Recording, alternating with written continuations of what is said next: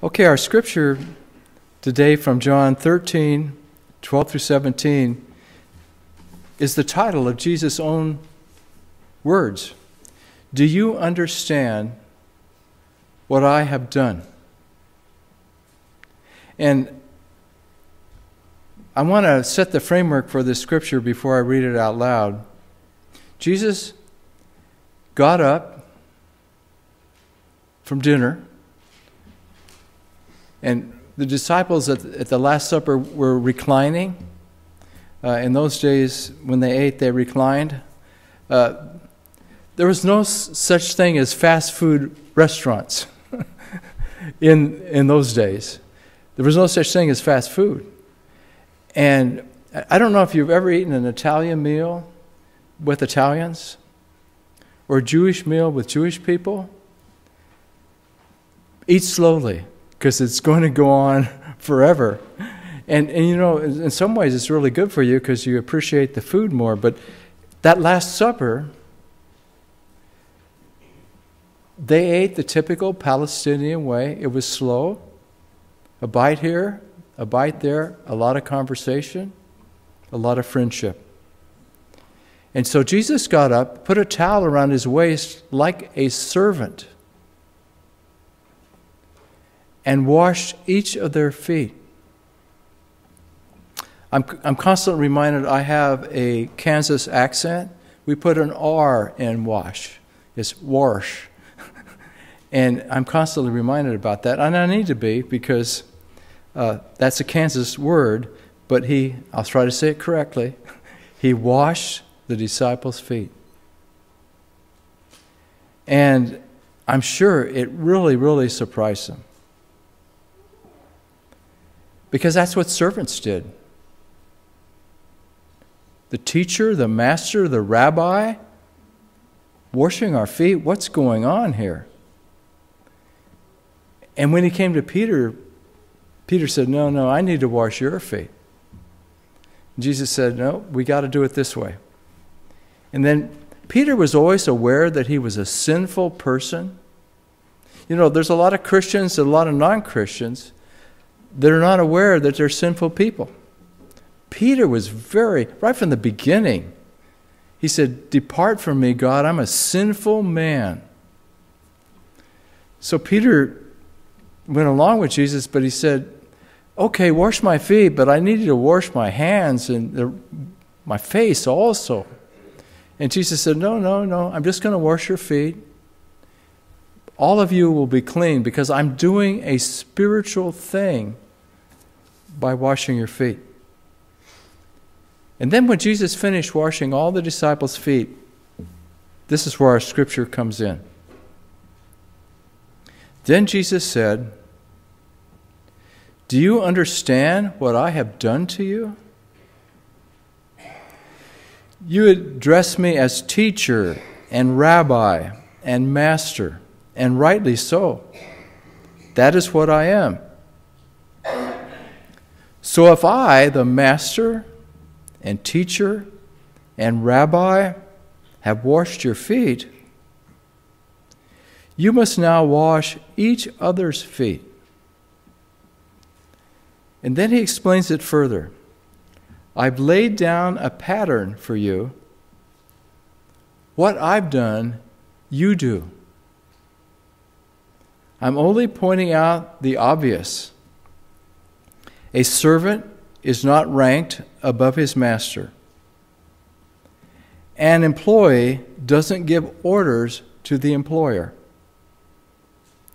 If you understand what I'm telling you, act like it and live a blessed life.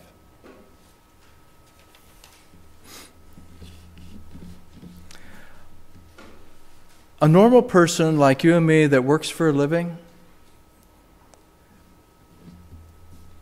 in the busy business world, many times our bosses don't really stand up for us like we wish they would.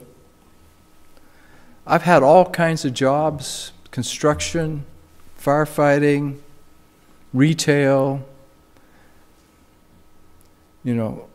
all kinds of work, agricultural.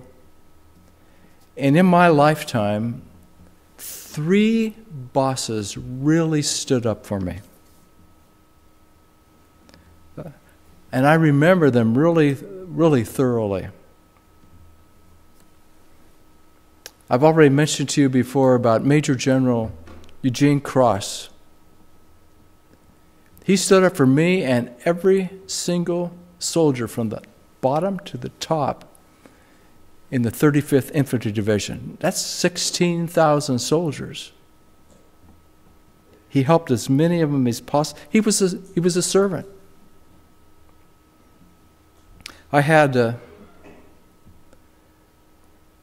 psychiatrist at Menninger. I just loved that guy, and things really got difficult one time, and that psychiatrist stood up for me. Dr. Bishop stood up for me through every step of that difficult situation. Many bosses will leave you swinging out in the wind when it gets difficult. A good superintendent of schools won't do that. A good mayor won't do that, but many do. They don't stand up for their employees. But Jesus is the epitome of a suffering servant who is really our Master and our Lord as well. And what Jesus is doing in this scripture, He's telling us what God is like.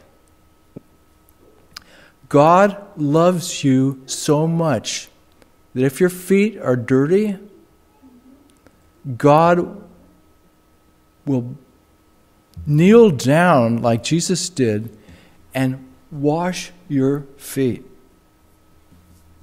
I don't know if you've ever studied reflexology or not, and I've mentioned this a few years earlier, but reflexology came to us from China and Egypt. And my old joke about the Chinese is more than 1 billion Chinese cannot be wrong. A friend of mine's doing Qigong and finds it incredibly relaxing spiritual exercise.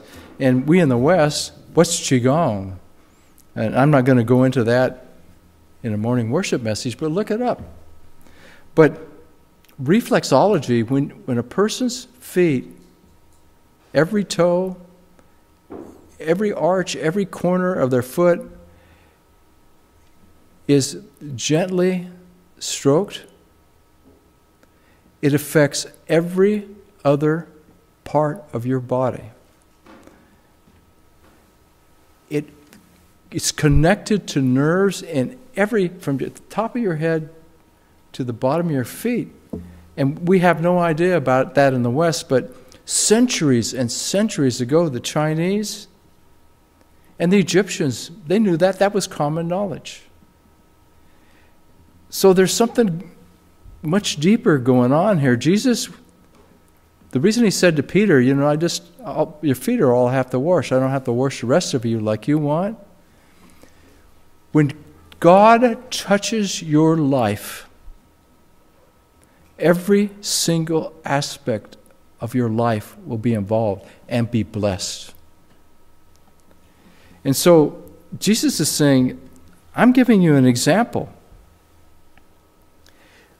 You may not fully understand what I'm doing right now, but I want you to act like I am acting. Care for other people. And what St. Paul would tell us, especially of the body of Christ. Care for other people like I'm caring for you. And he's saying, a servant is not ranked above his master. An employee does not give orders to the employer. Do what I'm doing. And this scripture comes with an incredible blessing. Do what I'm doing and live a blessed life. One of the secrets about the Christian life is when we pray for other people, when we care about other people, when our hearts go out to people like Jean, to people like Michael, as they've gone out this morning,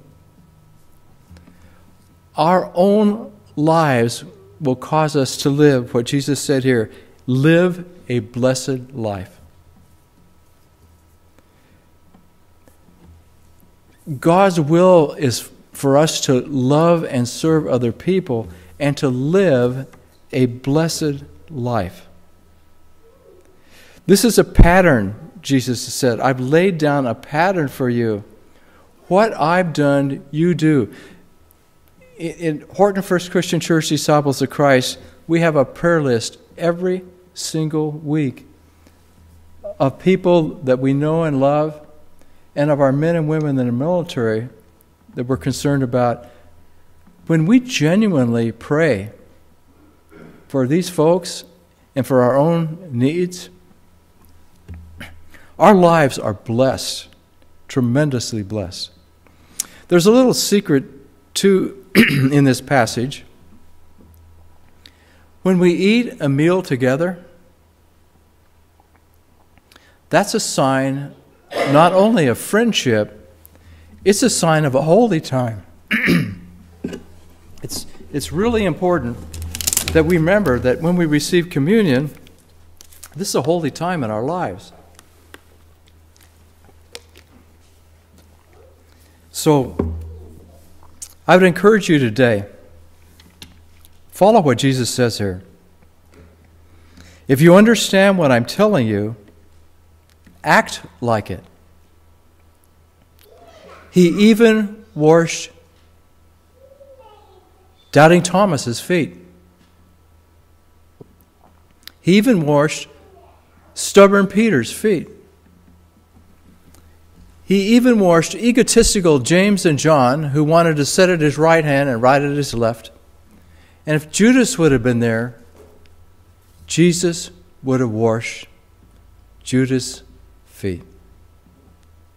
Amen.